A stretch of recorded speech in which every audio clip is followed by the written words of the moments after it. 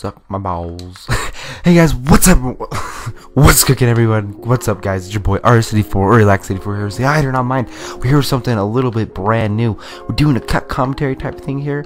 We're playing a Garage House, I think you pronounce it, on World War II. It's like the small map.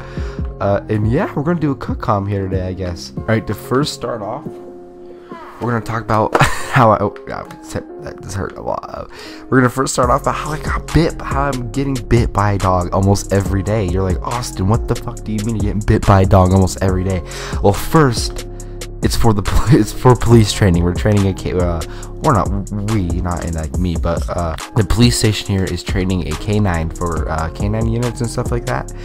And they hired me. They didn't hire me. They just, oh, my controller's low on batteries. They offered me to, like, hey, you want to get bit by a dog for free? And I was like, yeah, sure. Does it hurt? They're like, no, it's not gonna hurt.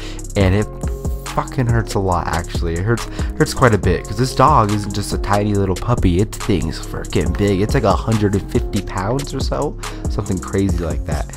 It's a giant black German Shepherd, just absolutely massive. One of my favorite things is when I was getting bit by the dog, I was running, right, and I had one of those not one of those fast suits, but one of those suits where they put on for you to make sure that when they bite, it doesn't bite through, it doesn't go to their skin and stuff like that, but you get some bruises on your arm and stuff like that. The one crazy thing was but the crazy thing is, so I was running it from the dog, right? And I got freaking fell flat on my face. Like, I was running and grabbed my arm, and I fell completely flat on my face. It was absolutely hilarious. Like, you can't protect yourself because your arm is caught. Your arm is like getting carried by a dog. So I just had to fall right on my face. Another thing I want to talk about is oh my god. So we were planting drugs to help the dog, like, you know, to get him certified and like drug searching thing and all that. So we were planting drugs, and like I didn't think it was, because we have the drugs. I thought it was just like the scent of it, but no, it was like legit meth. Like, I had like 20 grams of meth in my hands. That was insane. Like, it's crazy to think about, because like people would die, people would kill to have 20 grams of meth. That's a lot of money. That's a lot of meth, to say the least. It was crazy. Another crazy thing about that, I'm sorry, I can't. What the fuck was that? Fucking phone fell. That's fucking weird. There's a ghost in my house. Another crazy thing we can finally talk about it is I'm gonna have to do building hunting. Oh my fucking god, my phone is back on it again.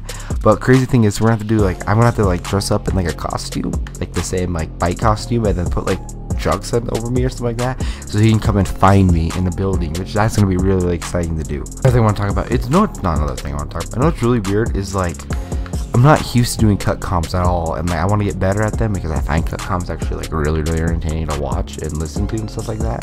And I'm not used to it at all. So like what I did was I write everything I want to talk about on a piece of paper, just like write down the basics of it, and I don't know if it's working or not. Like, I just want to get used to doing cut comps, because like watching people, there's this YouTuber, his name was Voltsy. I met him on Xbox.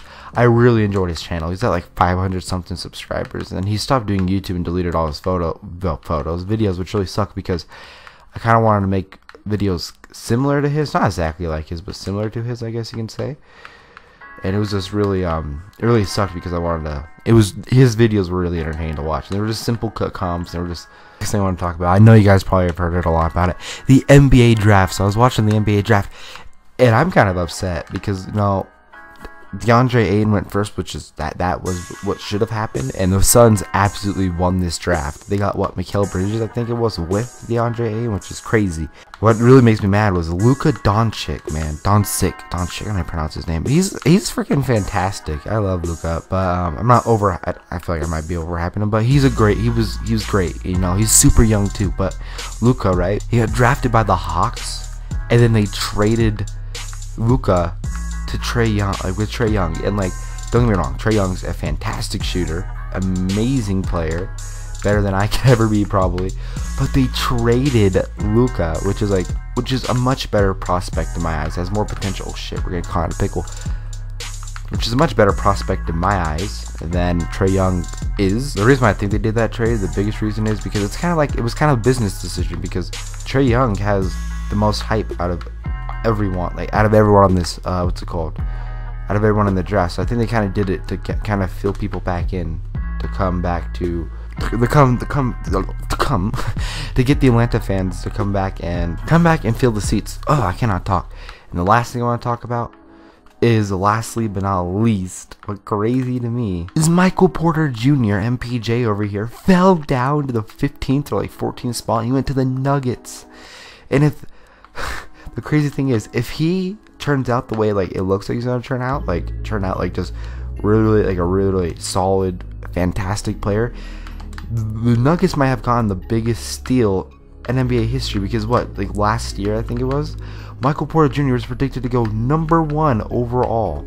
Like they have a #1 overall talent type guy, #1 overall talent guy. Ooh, fuck. A #1 guy that has like a talent of a #1 overall pick, and got him at the 15th, 14th, whatever pick it was, which is just insane to think about. Well, that's clutch. That blows my mind, honestly. I really hope he turns out, because I'm not a fan of the Nuggets. I'm a fan of the Jazz, but still, I don't wish bad on any team except the Lakers. I don't mind the Lakers. The Lakers are cool. But the next thing I'm going to talk about, this is the last thing we'll talk about today, is I went swimming yesterday, right?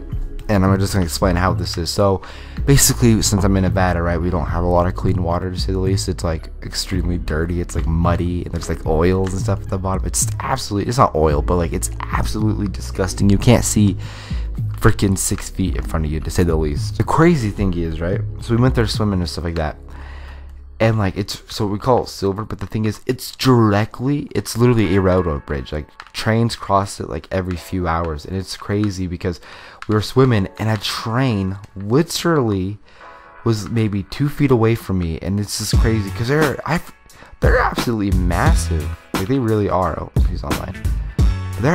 Trains are huge. Like being that close to them to see how fast they're going, it's crazy to think about.